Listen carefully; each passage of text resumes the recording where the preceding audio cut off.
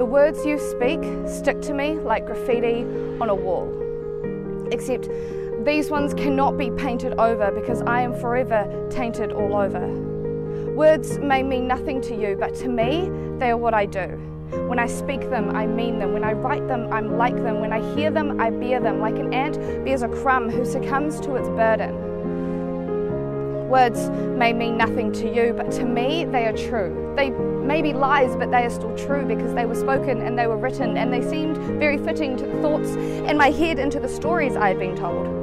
Stories that say I should be more feminine and less bold, or I should wear skimpy clothes even though I may get cold. Or the fables that say I should have straight hair and be less loud, and everything I do should be to impress the crowd. I don't want to impress people.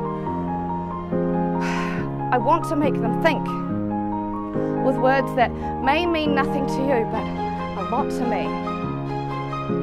The words you speak are plastered over me like graffiti, and they can be dismissed, but sometimes they start repeating, and that's when it gets dangerous. Because the more I listen to your sound waves, the more the ground breaks underneath me, and I start to rely on the graffiti to tell me who I am and who I can be, which turns out to be ordinary, and that is the exact opposite of what I had in mind.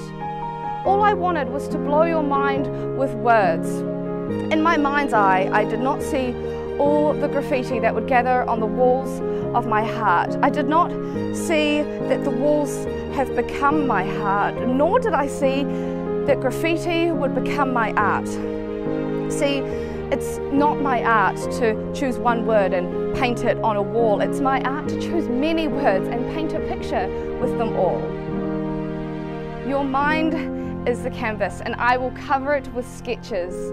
I will paint your imagination with letters. I will stain your brain with my words, and my words will make your brain strain because they are anything but plain. So be prepared. And you don't like what I share? Give me critique. Trash my technique, or call me a poet freak. See if I care.